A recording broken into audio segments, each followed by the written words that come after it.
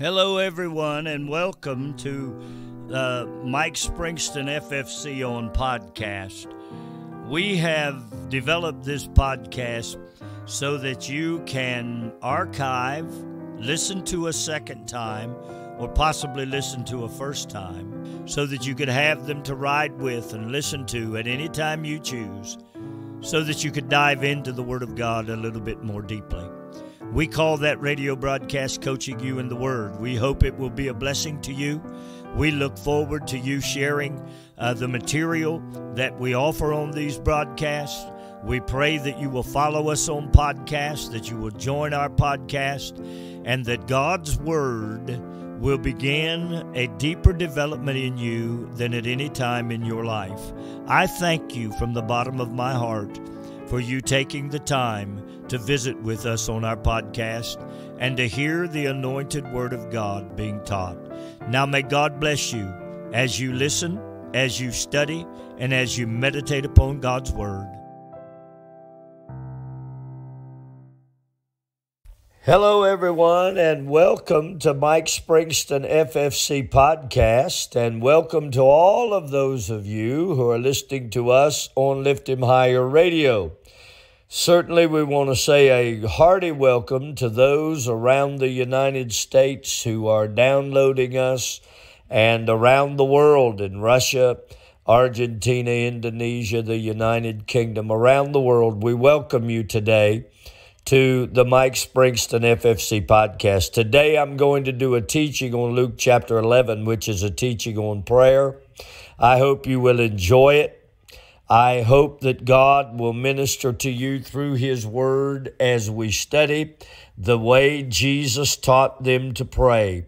So as we go into the message today, into the teaching today, you dive into your Word of God and follow along, and we'll be back with you in a little while. God bless you as we study the Word.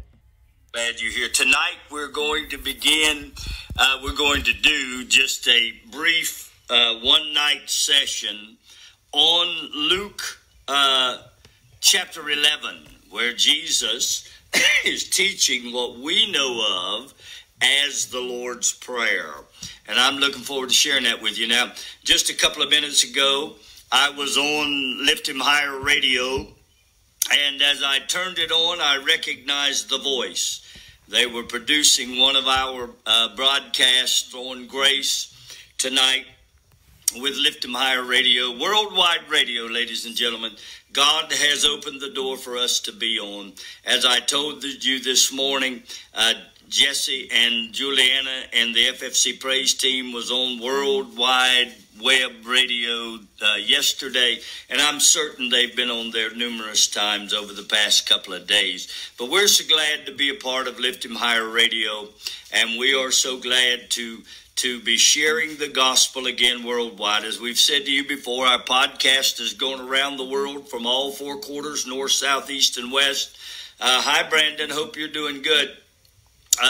Our podcast is going around the world, and now we're in a position to take the message of the gospel through Lift Him Higher Radio into all corners of the world again, and we're so proud of that, and we're so glad for that. And we want to welcome Lift Him Higher Radio one of these evenings, one of these days. This tonight's post will be aired on their radio program, and we're so thrilled with that. Well, we are happy tonight because Jesus is Lord. We're going to talk to you on the process that Jesus taught in prayer. I want to thank all of you, those of you who are with us, and appreciate each of you who come on this post in the evenings, and hope it's a blessing to you. I know it's a blessing to me. And so we're going to have a word of prayer, and then we will proceed with tonight's teaching. Father, we thank you for the Word of God. Open our eyes that we can see, our ears that we can hear, and our heart that we can understand what the Word of God says, and then let us apply it to our heart. Father, I thank you tonight because we can surrender our body to the Holy Spirit. And the Holy Spirit then can work through us to minister the Word of God. Now, we do that tonight. We sanctify ourselves. we yield and surrender ourselves to the Holy Ghost. Holy Spirit, please work, please speak to us tonight through your word, and let your word teach us great things that we didn't know. We thank you and we praise you and we worship you. In the name of Jesus we pray. Amen. By the way, tomorrow I will be sharing the inaugural launch prayer for Lift Him Higher Radio. The owner of the radio station, Dr. Diane Marney, emailed me last night and asked me if I would do the launch prayer for this radio station, and we're so glad to be able to do that. And tomorrow we're going to share that with her and their dial launch is what she's talking about right now. She is just on the web, but they're soon coming to a radio dial launch within the next few days, and she has asked us to pray over that launch and to air the prayer for the blessing for Lift Him Higher Ministry. And we're so glad about that. And I also want to share with you that I'll be sending out some information for you to listen to Lift Him Higher Radio. Now, I'm going to tell you, I've been listening for 2 days. The music is awesome. Right now, it's a continuous play loop. But the music has been awesome. The messages, the ministry has been awesome. My sister, Ellen Treadway, will be doing something on there beginning in June called Food for Thought. And Ellen is very, very deep in the Word of God and spends hours in prayer. And I'll guarantee you that you will get something out of Ellen Treadway's post on Lift Him Higher Radio entitled Food for Thought. Well, we're so glad to see Linda. Hope you're doing good. Now we're going to get into the Word of God, but I want you to be praying about Lift Him Higher Radio, because I think it will be a blessing around the world as the Word of God is shared through another medium by means of worldwide radio. Well, God bless you. Let's look into the process of prayer. Now, the disciples had just watched Jesus, and they saw him frequently remove himself away from them and pray.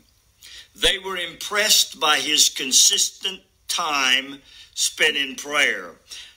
Did you know that throughout the Gospels there are 25 different times when it is identified that he went away to pray? Now, of course, some of them may be repetitive, but the concept of the importance of prayer is not lost on the disciples.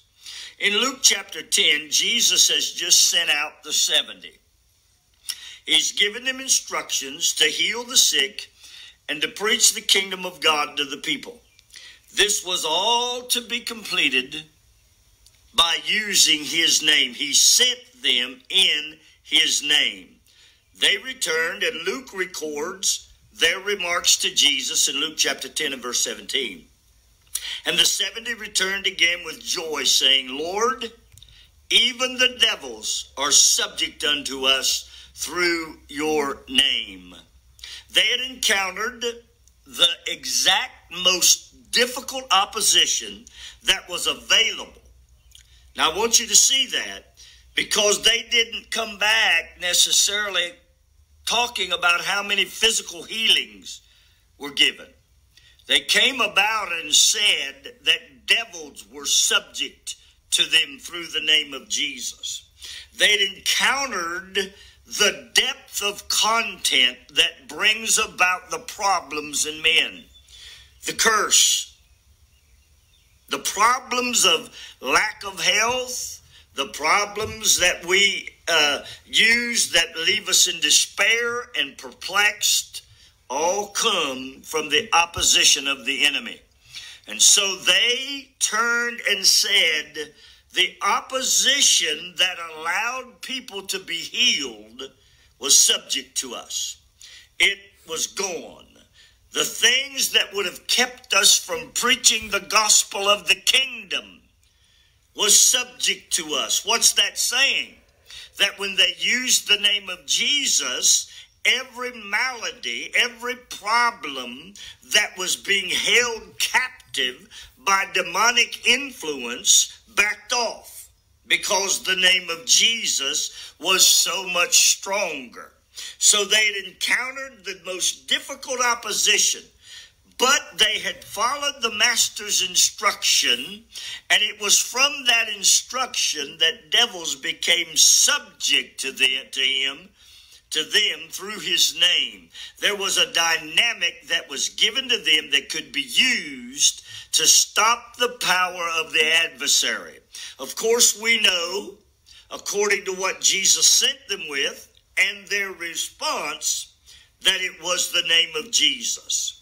Then in Luke 10:23-24, I want you to see this. Jesus says to the disciples, "And he turned him unto his disciples and said privately, Blessed are the eyes which see the things you see." Well, now, they had not just seen the healings and the preaching of the kingdom.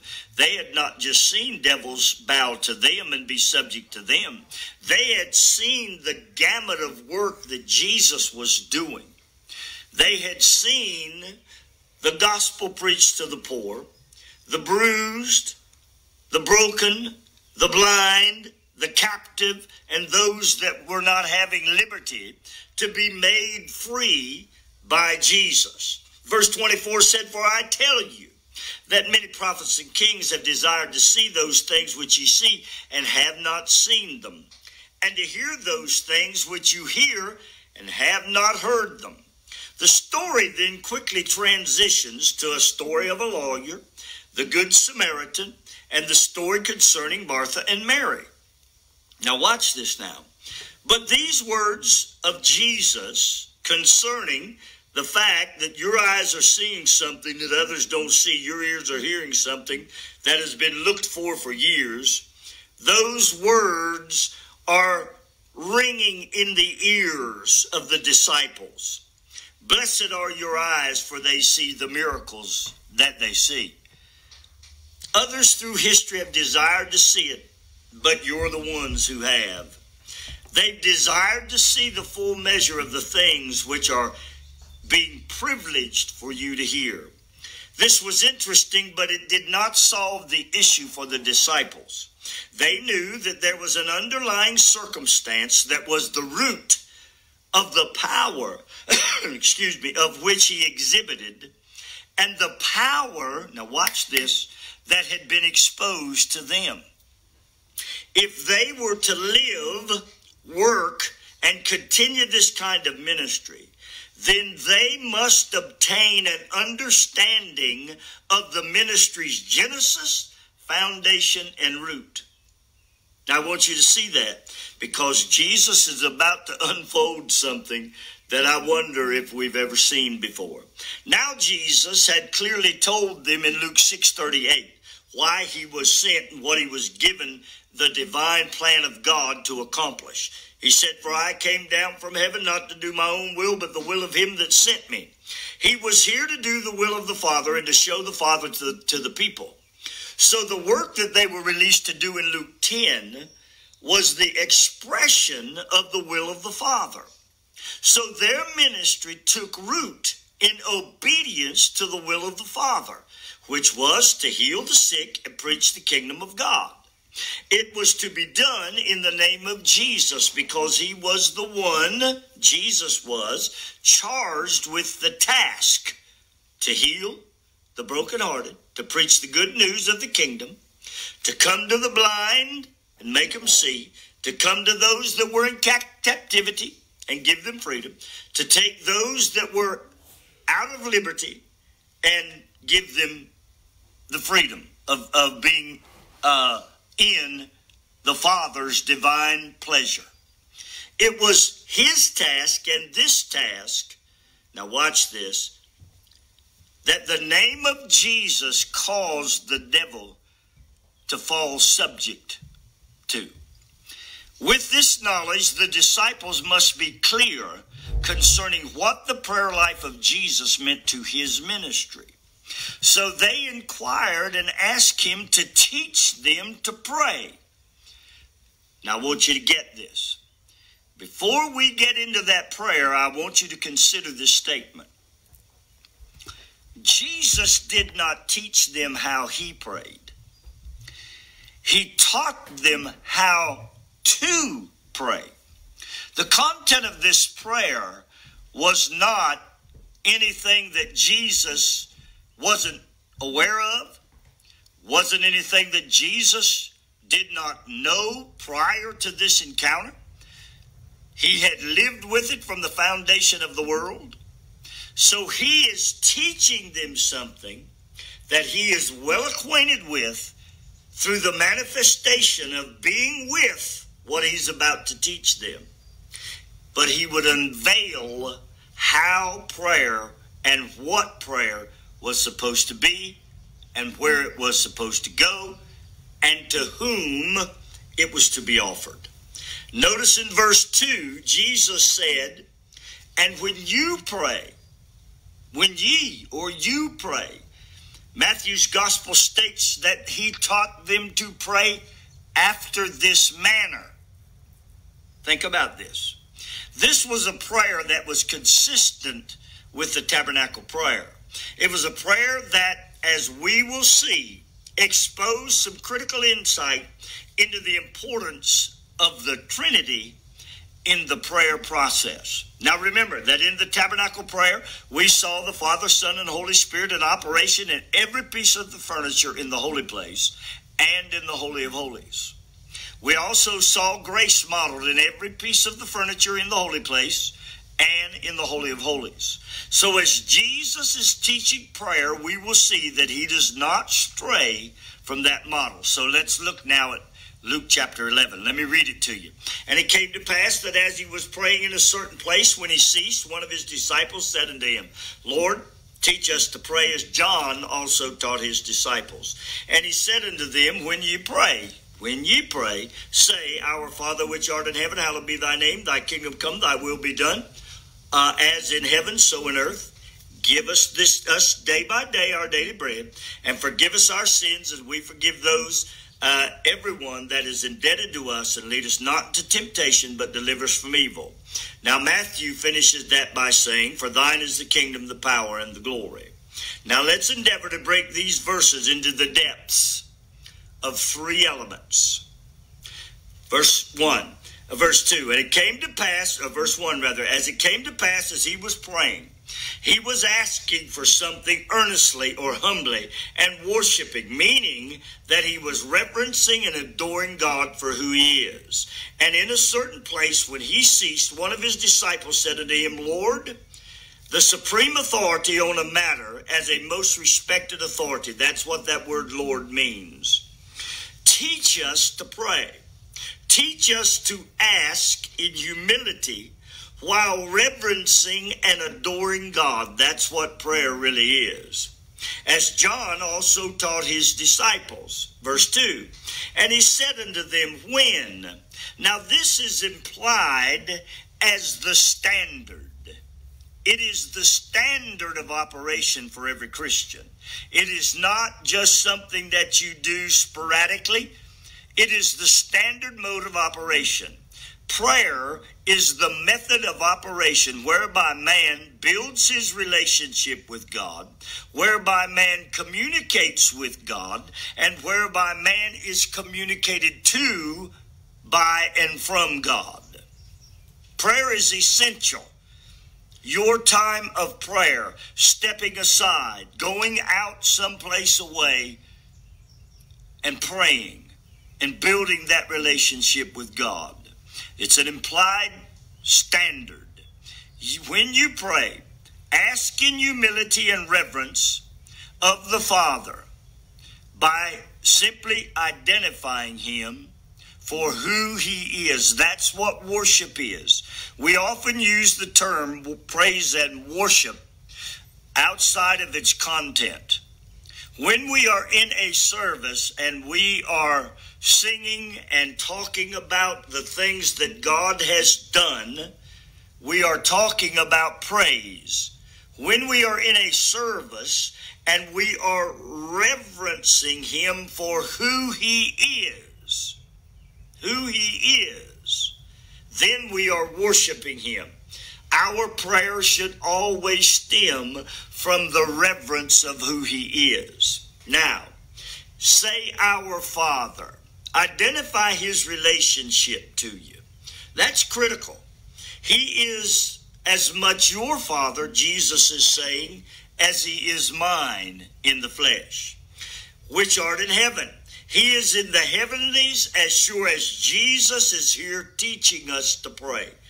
What a great thing to know, that when we go to prayer, God is in heaven just as sure as Jesus was standing in front of them, teaching them how to interact with God. Hallowed. Look at the word hallowed. It means holy, pure, and consecrated. And this is how Jesus saw God as he taught. Because that, now watch this, is how he knew him before he came to earth in a flesh and body form. He knew him as hallowed and pure and consecrated. Hallowed be thy name. This is who you are. It is not how I see you, Jesus is saying. Hallowed be thy name. It is who you are. It's not how I see you. It's not how I reference you. Because hallowing you and reverencing your holiness and your purity is reverencing the real you. We spend so much time in prayer begging God for things that we need, that we miss the relational opportunity to understand he is our Father and to worship him for his holiness and his purity, because that is who he really is. Now, this is the representation of God's authority and his character. It's who he is. Thy is the next word. The kingdom, God, is yours. Everything about this universe is yours. The kingdom is yours. Your royal rule must reign forever. Now, when we make that comment, do you know what we're doing? We are giving away the rule of our life. We are giving away, we are literally dying in the flesh to a new ruler and a new king, because once was a time when we were ruled by Satan. Now watch this. Your kingdom come, your kingdom appear and grow. Where? In me. It grows in me. If your kingdom comes, it's going to come in me. What a great thing to know. And then it says, thy will, or your purpose, decree, choices, pleasure, and desire and plan is the focus of our prayer. We're looking for the will of God. What was Jesus looking for in John 6:38? He was sent to do the will of the Father. Jesus is teaching us to surrender ourselves to a holy God so that we can operate just like he operates. What a great thing to know. He said, thy will be done. In other words, allow this, your will, to become, because of who you are and because of me, making myself and my spirit subject to your divine will. Thy will be done as what? As it has been, so it is. Where has it been? It's been done in heaven. It's been done in heaven. His will is fixed in heaven. Jesus brought his heavenly will to earth. And he is teaching us to pray in the same vein that he prayed and have the same access to the Father that he had. Now, of course, heaven is the abode of God, where happiness and the power of God is the rule and reign of that kingdom. So, moreover, indeed and likewise, may he rule and reign in place and time, the earth, which is me. The dwelling place of his creation, the earth, is where he is being sought and worshiped. The purpose of this seeking is stated in this verse. He is our Holy Father. He is the ruler of the kingdom. His will is desired to be done in the kingdom by those who revere him as Father. We identify his complete control and power for the expression of happiness in the region of the earth. Now he abides in heaven, where his will is the order of every day, and we desire that rule, authority, power, and happiness be expanded to us who are his creation and who live in the dwelling place of which he placed us. That's what Jesus is teaching us in verse 2 of Luke 11 in the Lord's Prayer. What a great thing to know. Now we see God in verse 2. Now watch this. In verse 3, we see Jesus. Watch. Give, bestow, commit, and deliver to us, we being the asker, the worshiper and seeker, day by day, measure out to us and distribute with intent and intensity.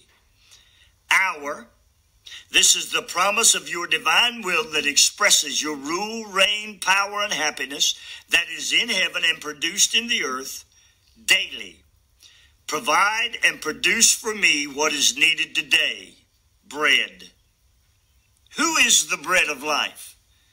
He's saying that when we pray, we should pray that Jesus be produced in us every day.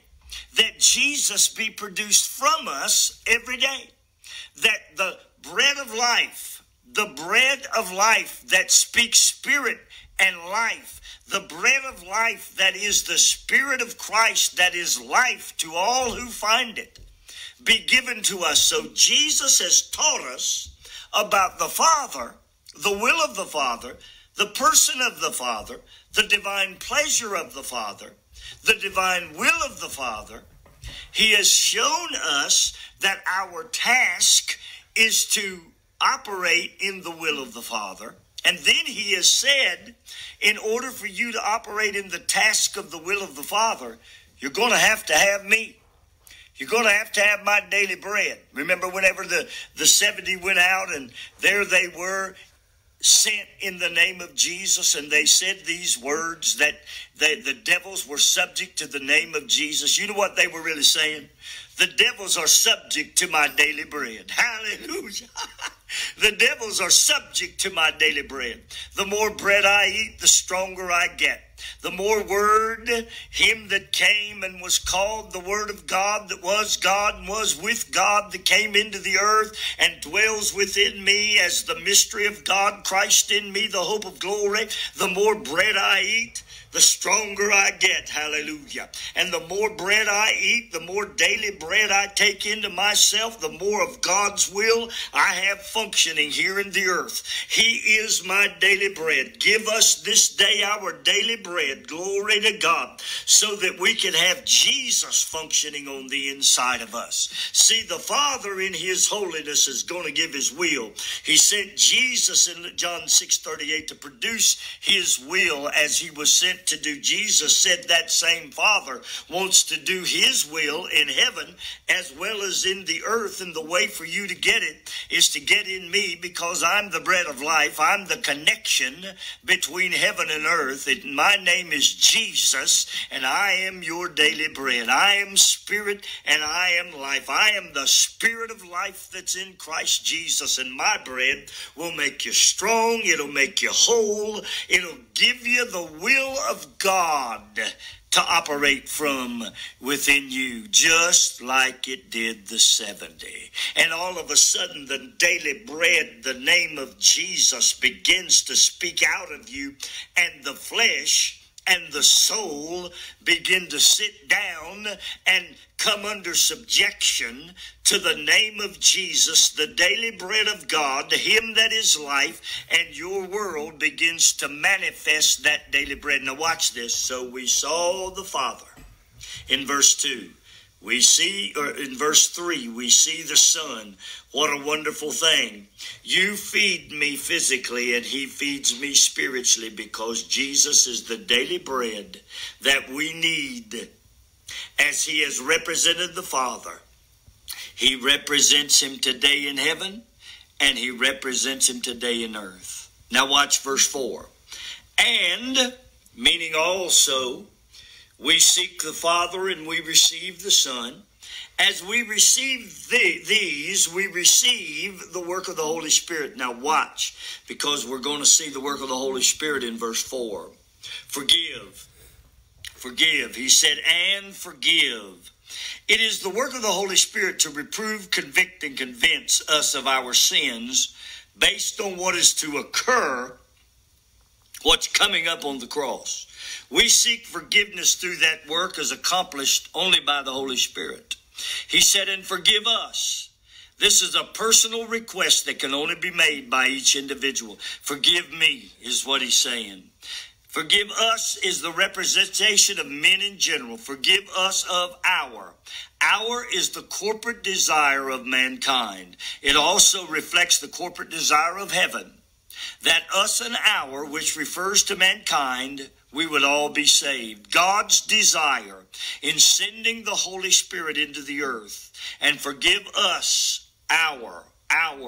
Forgive the world their sins. For God so loved the world that he gave his only begotten Son, that whosoever, and the Holy Spirit is dispatched into the earth as the governor of the church, as the voice of Christ, as him that is sent specifically not to speak of himself, but to speak of what Jesus said, is brought so that you can have forgiveness of whatever our is. Well, we know now it's our sins, and we know that Jesus, the Holy Ghost rather, is the one sent to be the reprover of those things. And this word sin means our offenses. It includes transgression, iniquity, and the cause of our separation from God.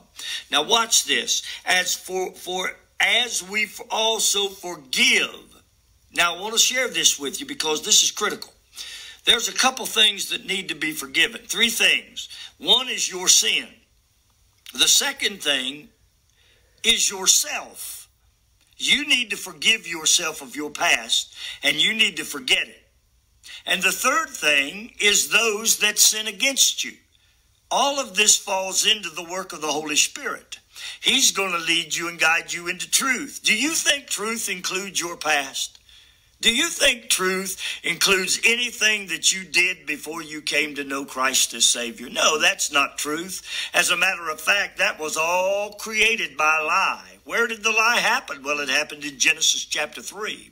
That all the curse was created by lie. But then along came Jesus, who was the Spirit of truth, who was the Spirit of life, whose words were spirit and they were life, and he changed you. You need to be forgiven of your transgressions and sins. If you've never come to the position of praying that God would forgive you your sins, you need to do it. Second of all, you need to forgive yourself. Forgive yourself of the things that you have done that you're holding in reserve to call up upon yourself and make yourself feel guilty about. And then you need to forgive others. Those that hurt you, those that despitefully use you, those that persecute you, those that try to perplex you, those that attempt to cast you down. You need to forgive them, and you need to move on. The relationship of the Father, the Son, and the Spirit changes the inner man. This relationship makes man act, think, and talk and do like those who have changed him. We begin to think like the Father. Our will becomes his will. We begin to eat the bread, the Son, the daily bread, and we begin to operate under the anointing of the name of Jesus to fulfill the will of the Father, John 6:38. And then we come through forgiveness to get to those two positions. And the Holy Spirit leads us into the Spirit of truth, where we might be able to forgive those, forgive ourselves, and forgive those that despitefully use us. Thank God for that. Forgive everyone. Forgiveness is not relative, friends. We simply live and walk in forgiveness to all men for their deeds and acts of unrighteousness. And then we forgive those that we're indebted to. Although you may feel that you owe the kindness of those who have done unrighteous deeds towards you, that you're owed kindness from them. We cover those deeds and acts in the blood of the Lamb and leave them to the will of the Father. Then the Bible, the prayer is about to conclude, and he says to us, this is specific to each individual. And now that we know the Father, the Son, and have experienced the work of the Holy Spirit through his producing in us a newly created spirit of life that is in Christ Jesus, there is more for us to pursue in God. There is much for us to be aware of as we begin to live the new life. We must remember that the old life lurks and the old boss attacks. We must now learn to lean on the works of the Holy Spirit that are prominent in and from his personality that are working through us. Lead us not into temptation. He will not take us into circumstances and situations that create troubles with our old life and old lifestyle. He is leading us into truth, not error. The individual will now not be led to the brink of sin in order to be tested, tempted, or tried, or to attempt to test your belief system.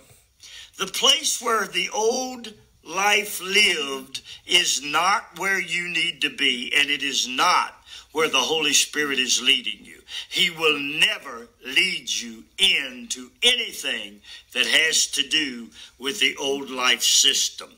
It is strictly, if you go there, it'll be because of your own desire, your lust of the eye, your lust of the flesh, and your pride of life that takes you back there. We find many people that come to Christ and wind up reaffiliating and reassociating with the old life. Friend, that is not how the Holy Spirit works. He leads you into all truth. Temptation is the place where your belief system is purposefully tested by the choice that was made by the believer to walk into something that was apparent to be a pitfall and a problem from the beginning. This is either from the past or a new challenge. In either situation, this is the place that the Spirit has led you away from. You make a decision as to where you go and how deeply you're going to be involved. There is a way of escape, and it's by listening and obeying the Holy Spirit. Then he's told you how that deliverance was going to happen. But deliver me from evil. The Holy Spirit becomes the means of rescue. He is the one who is operating in you to say, don't do it. Just don't do it. He is the deliverer. He is the current that is sweeping over you with the knowledge that where and what is about to happen. If you choose that old way, it'll have dire implications on your spirit life. This is the warning to stop and retreat. It's how God has planned to comfort and separate you from the attacks of the devil. These attacks appear in and against the physical. Now watch this, but they are devised and designed in the spiritual. Therefore, it is from the spiritual that the evidence of deliverance will come, as the Holy Spirit who abides in us will make your means of escape. You must determine to obey. When you do, there will be a lot of victory. Now, it's the work of the office of the Holy Spirit to lead us away from the self-imposed effects of our inability to deny our flesh. This will only occur when and if we develop a listening ear and an obedient heart. Isn't that what he said in Luke chapter 10? You have been given the ability to see and the ability to hear. We have been given the Holy Spirit. And then he takes them into prayer and he shows them the Father. He shows them himself, and he shows them the Holy Spirit. And he said, here are your means. Here's the way to pray. Seek God, revere God, find his will, go after his will just like I have. In order to do his will, find me as your daily bread. Get into me. Find everything you can do about me. I remember the book I wrote, and I found the 10 things, revelations about Jesus Christ. He is eternal. He is personal. He is creator. He is salvation. He is life. He is illumination. He is grace. He is truth. He is glory.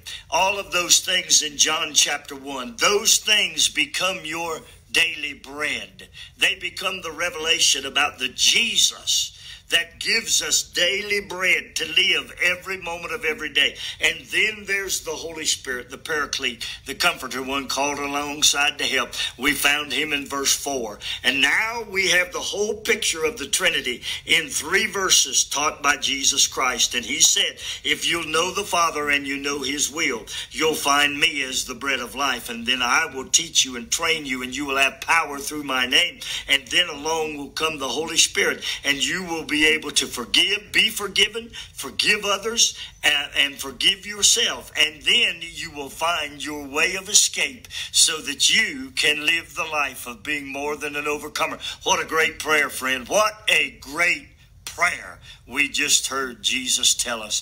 What insight and knowledge into the framework of the economy of heaven that God is trying to build in you in the earth.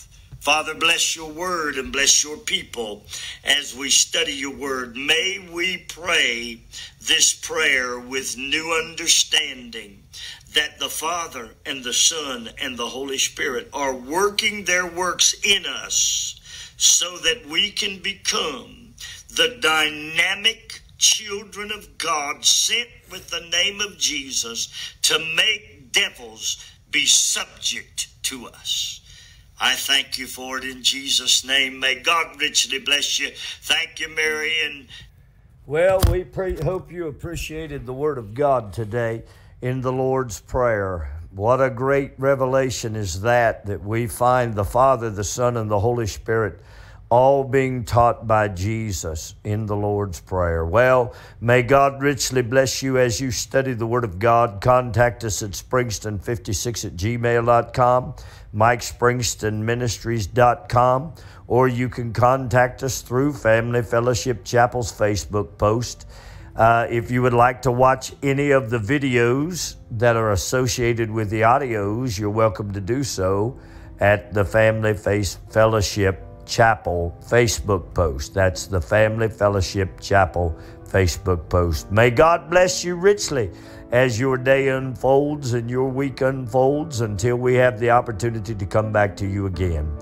Praise God, and remember one thing, friend, Jesus is Lord, and don't you forget it. I'm looking forward to hearing from you someday soon at Springston56@gmail.com to share with us the great things and the great revelations that God is giving you through His awesome Word. May God bless you as you study the Word of God, is our prayer.